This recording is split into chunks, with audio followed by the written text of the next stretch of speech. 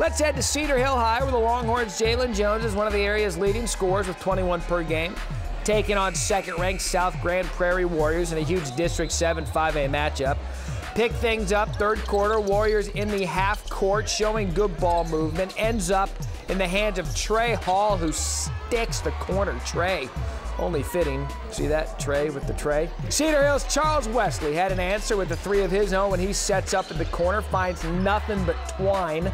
SGP's Emelogu starts announcing his presence. Here he drives, misses the short jumper, stays with it, gets the reverse put back to drop. Always follow your shot, kids. Okay, third quarter, winding down. Cedar Hill, a few seconds to get the shot off. Jones gets it at half court.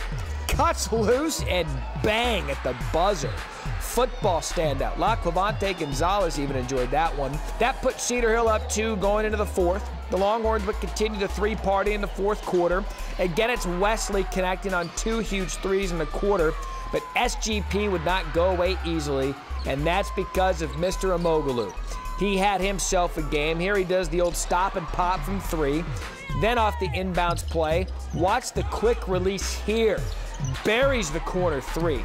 The Virginia Tech commit had a game-high 23. But even with all of that, Cedar Hill still had a chance to tie the game at the end, 2.8 seconds left. Jones gets the inbounds, gets off a decent shot, but it comes up short. And number 2, South Grand Prairie survives a thriller, 55-52.